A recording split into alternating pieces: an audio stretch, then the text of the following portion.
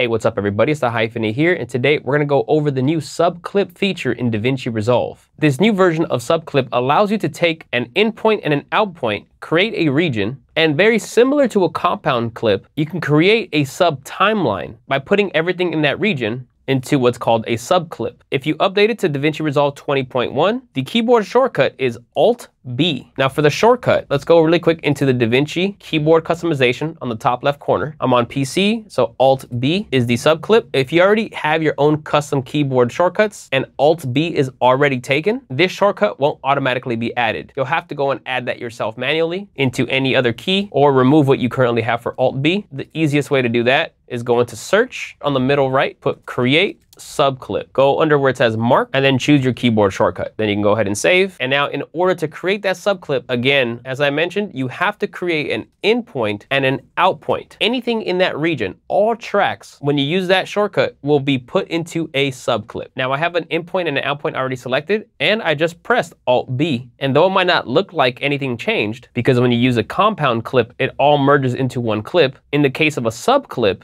your subclip will be added into your media pool, as you can see right here. Now, at first you're looking at the original timeline 1 that we have, and after seeing a second timeline 1, you would think, did it just duplicate what I already had? But no, if you go over the name and you click on it, you can rename it, but you'll also see the name for this subclip, and it'll be the same name as your original timeline. For me, it's timeline 1, and then it'll say subclip. Now, this might be a little confusing right now, especially if you're used to compound clips, but with the subclip, every track, video and audio, in the in and out point region gets put into that subclip. Whereas compound clips, only the clips you select and you choose to be in a new compound clip get grouped together. So let's zoom out a little bit. Let's go ahead and drag this subclip and put that into the timeline. Now you'll see it's similar to a compound clip where this entire region and all the tracks are now in one clip, including all the color grading I did, overlays, etc. Now I grouped everything in the region, put it into the subclip without actually changing anything that's already on the timeline. As opposed to a compound clip, all of this would get merged into one clip. So let me just show you a compound clip real quick. Let's go ahead and select a few tracks here. I'm gonna do my keyboard shortcut for a compound clip, press create, and you can see that it created this compound clip here in the timeline. Let's go ahead and undo that. Let's get rid of this region. So the subclip grouped everything together like a compound clip, however, doesn't affect anything that's already on the timeline. And if you wanted to delete everything that was in that area, you could just put this subclip in its place, and it has literally everything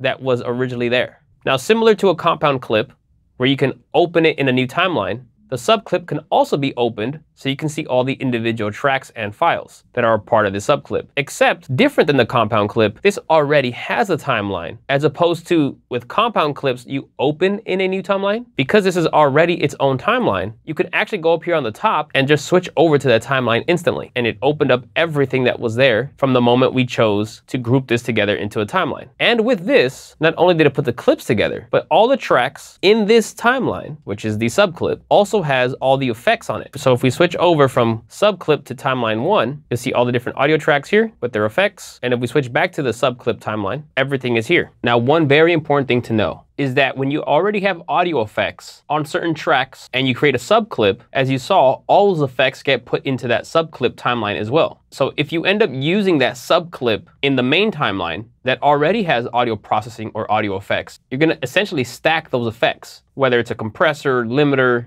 de-esser, whatever it is. So because of that, I highly recommend, if you're gonna use subclips, don't do any audio processing on your timeline until after you've already finished your project, or maybe disable the audio effects that are in the subclip so they don't get stacked up with effects on effects. Now, because this allows you to switch back and forth between timelines, you can also add stacked timelines here. So on the left above the time code, you can select here, display stacked timelines, and now you can add any subclips here so you can easily go back and forth, as well as if you go here to the right, click this little symbol with a timeline and a plus sign. Here you can see two different timelines at the exact same time. So on the top, if we get rid of timeline subclip and only have timeline 1, now at the bottom, we can choose an unused timeline, like the subclip timeline. So you could easily edit two timelines pretty much at the same time. And whenever you click into the alternating timeline, the other timeline will turn gray, showing you that that one is not displayed in the preview window. Only the one with the red playhead is the timeline that's actively displayed. But all you have to do is click on the other timeline, and then it switches over to that one. With this, you can easily edit the subclip timeline,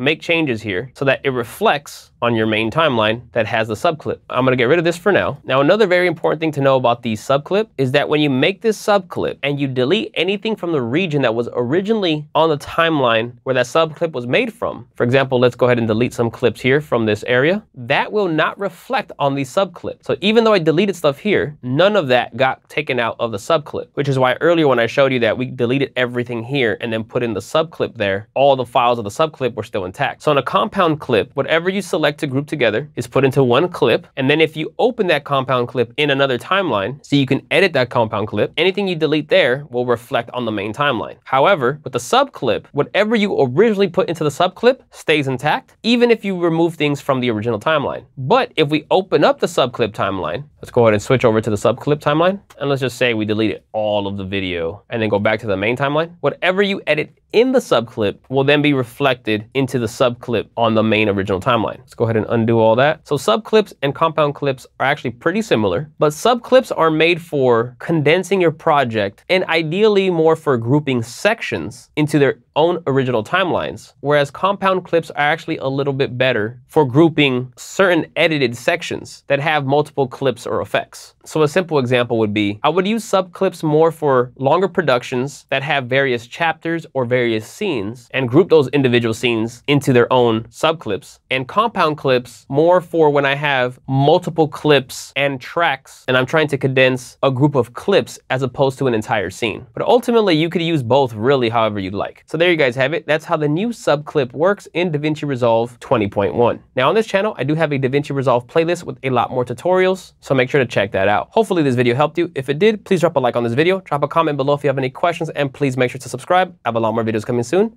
I'll catch you guys on the next one. Peace.